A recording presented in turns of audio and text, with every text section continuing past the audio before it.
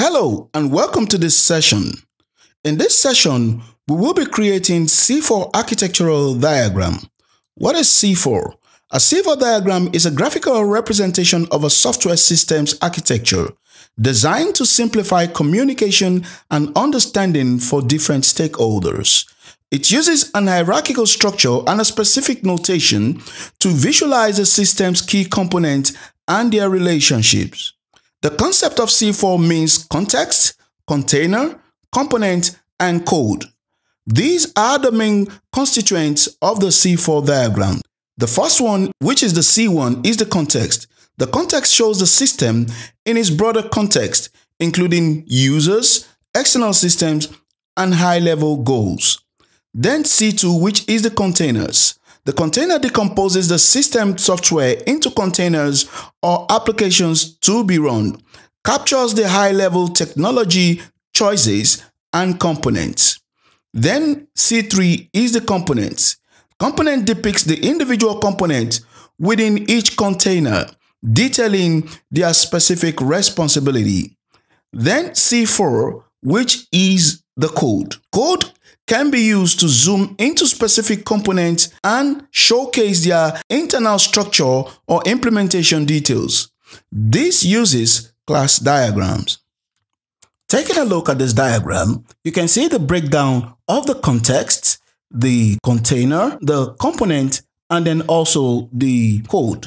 The context in this example will contain things like this very system itself, that is, for instance, an internet banking system, the users, the external systems like payment gateways, email system, frameworks, mainframe banking system, and all that. We can take a look at an expanded context here, and you can see this is the application we are doing a C4 diagram for, and these are all the external systems and users that interact with it. In the big picture, this is represented as a context. Then the application, which is the internet banking system, is zoomed in, and inside the applications are different containers. Containers are like services, which shows the technology choices for the application and the logical grouping of functionality within the system. An expanded look into the container will contain containers like web application container, single sign-on container, API application containers, the database container, and many more. From the container, we pick a granular details of each of the containers. And in this instance, we have a container that is called API application, which is a combination of the single page application and mobile app application. We break down that into the API call containers components. So in that container, we have all these components that makes all the API calls. We have sign in component, we have reset password component, and all that. Again, you can see in the diagram, we have single page container, we have mobile container, we have database container, and the API container is now expanded to show the components, the details of the API container, which contains components. Again, from the context, a detail of the application is broken down to containers in level 2, and a detail of the containers is broken down to components in level 3, and from level 3, the component is broken down to the code, which is illustrated with a class diagram, which shows the details and the classes that interface with each other in the components. The C4 model is a high-level breakdown of the overall system application from the context to the container to the component and then down to the very code. Hello and welcome back. Let's take a look at C4 context diagrams. The keyword used for context diagram includes this list. One, we have person. Parameters for person is an alias name, a label, and then optional parameters in there. You can have description, sprite, and all. And then also person, you can have external person, that is person, ext. You have systems that also follows the same parameters like person. And we have system DB for database, for system queue, external database system, external queue system, and then we have boundaries. Boundaries are groupings of all the other systems and persons that was initially listed. And to define a boundary, we have the parameter for alias, label, and then you can have some other optional parameter, and you can have just boundary or enterprise boundaries or system boundaries. Let's take a look at that in our code. The first keyword to create a context is C4 context. The C4 context lets the system know that you're about to create a context, and then we can also have a title with a keyword title and then the description of the context that you want to do. In this instance, we are creating a C4 for an internet banking system. We're going to start with an enterprise boundaries, which takes in an alias and a label and these optional parameters. The enterprise boundary contains all the other groupings and components in our context diagram. I'm going to start by typing enterprise underscore boundary, and then I will add an alias of B0 and then give it a label of, I'm just going to put a label there, and then I'm going to open up a curly brace. So every other component that the enterprise boundary contains will be here. And we're going to start with the first entry here. I'm going to start with person who is a user of the system and is going to have the alias customer A and then a label of banking customer A. And then I'm going to put a description also, a customer of the bank. Just put some description and cover it up. And then you can see it here. It shows that we have an enterprise boundary. It shows that it's an enterprise boundary. And then we have a person. This actually shows person. And then it shows me the label. And then it makes the customer A as the alias, which is basically like the identification for that customer. And I'm going to have another customer, which will be customer B and a label. I'm not going to add a description because that is optional. And then I'm going to have also another customer, but this is an external customer. Now, if you look at, let me comment this out. For normal users, it's showing me a dark blue user icon. But for external customer, if I put in the details, which will be customer C, you see, it's going to be gray. That's why we use the underscore ext. Let's add another customer, which is customer D. You would notice that I added a line break in the description and it accepted that line break. I'm also going to add a system. A system takes in the same parameter like the person. So I will say system with the alias system AA and internet banking system, which is the label, and then also allows customer to view information about internet banking system. That's the description. And because it's a system, you can see it shows as a light blue icon here. Let's show a connection between customer A and system AA. Let me comment out this so that I can see it look bigger. So I have between customer A and system A. I want to create a relationship. I'm going to do that outside the boundary, and I'll type the word REL. Then I'll type customer A and then system AA. That is, customer A uses system AA. If it is a bidirectional relationship, which it is in this instance, it will be by rel, and you will see the pointing arrow at both sides. And then if you can see it, actually it's quite small. You're going to see that the word uses is in between them. Okay, so let's, because we're going to be doing a lot of this, I'm going to uncomment all this and then add another enterprise boundary inside the enterprise boundary we already have. So it's going to be enterprise boundary, and this enterprise boundary will be B1. The first one was B0, and I'm just going to call it boundary. And because it's a boundary, I'm going to open up curly brace and have all the systems that I want under this boundary. It's going to throw an error until you put in a system there. And I'm going to start with an external system database, external DB underscore ext. I'll call the alias system E and then give it a label of mainframe banking system. This, and then also a description of what it does.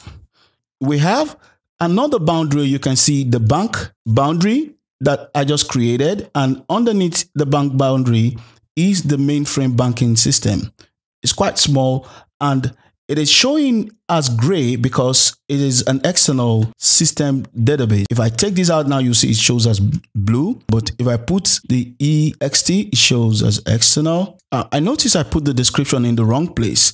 It's not supposed to be in the relationship. Description is supposed to be here. Sorry for that. That's the description for systemdbx. Inside this boundary, let's create another boundary, this time a system boundary, which I'll call B2, then open it up curly brace, and then put in a system in there. This time it's going to be called system A, that is for banking A, and then I'm going to have another system under this. So right in here, we have two systems. Now let me create a by relationship between system A and then the system E. So I'm going to do that here. I'll say by rel between system AA and system E. And that means system AA uses system E. And you can see that direction. The system AA uses system E.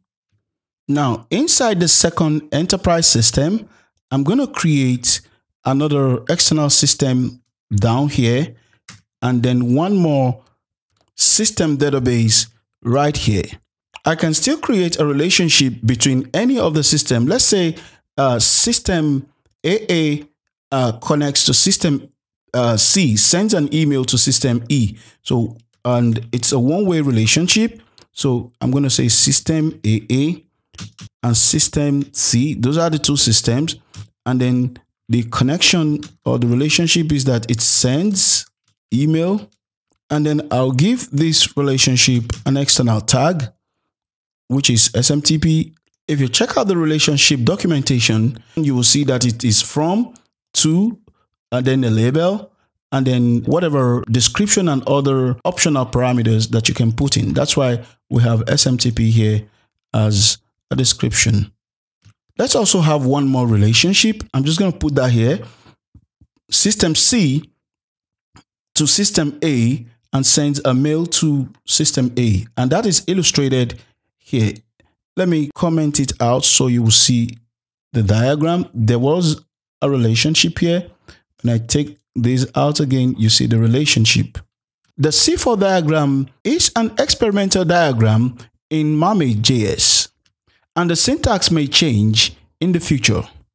The context diagram has the enterprise boundary that contains persons, systems, and other enterprise boundaries or system boundaries as the case may be. And it also contains the database system, the external system, and we can also have a boundary. And a boundary is also a way to group context systems together. And for this boundary, I'm just going to add a system queue. I haven't done system queue. You can add a system queue. Let's add two system queues. The first is a normal system queue. This time I'm going to add a system queue that is external. I'll add the alias, label, and some descriptions that the system queue may have. And that you can see here, we have a normal system queue and an external system queue. Other things you can do is to change the style of the C4 diagram. Use the keyword update element style to update a particular element in the context diagram. So for instance, I'm going to update the customer A, and I'm going to say font color with a $sign, should be red. Let's cut out a bit of the code, and then for all the relationship that is no longer defined, I'm going to comment it out also. Maybe just cut it out so you can see the change. And you can also add more parameters for the styling. I can say $BG color should be gray. I can change that here. You see it changes to gray. And also add the border color should be red. Let's put back all the diagram and let's do another update. So we have update element, and this time we will style the relationship, and the relationship we want to style is the relationship between A and AA, customer A and system AA. And the text color for that will be blue with a line color. Remember to put the $sign with a line color of blue and an X offset of 5. The update element updates any of the elements in the context diagram, and we also have update the relationship to update the lines, the colors of the lines. I'm going to put 2 of that here, and you can see here update rel style between A and C, and then it has this information, the color text, the line text, the text color and the line color in the relationship. And I know this looks a little bit small, you probably wouldn't see it here, but when I open up this, you will see there is a blue color here, there is a red color here, and then all the color combinations that was specified during the style update can be seen here. This is in the documentation, so you can see it more clearly what we just did in this place. We can also change the layout by using the update layout config, and this takes in 2 parameters. The first is the number of shapes that should be in a row. I can put 1 shape in a row, and you will see that you just have 1 shape embedded in the row. And then the second parameter is the number of boundaries that should be in a row. I'm going to put that here, and I'm going to say default, let it be 1 boundary. This is showing 1, 1. Let's change this number of shapes in a row to 2. And you can see you have 2 shapes in a row here. If I change it to 3, you can see that we have 3 shapes in a row. This is what the shape in a row does. And also the number of boundaries in a row, you will see that each of the boundary are in 1 row. Those elements that are in a boundary are in 1 row. But you can maybe, for instance, this number of shapes are just 2 and this is 2. If we change the boundaries in a row to 2, you would see that it's squished these 2 into a row. These 2 boundaries are in a row.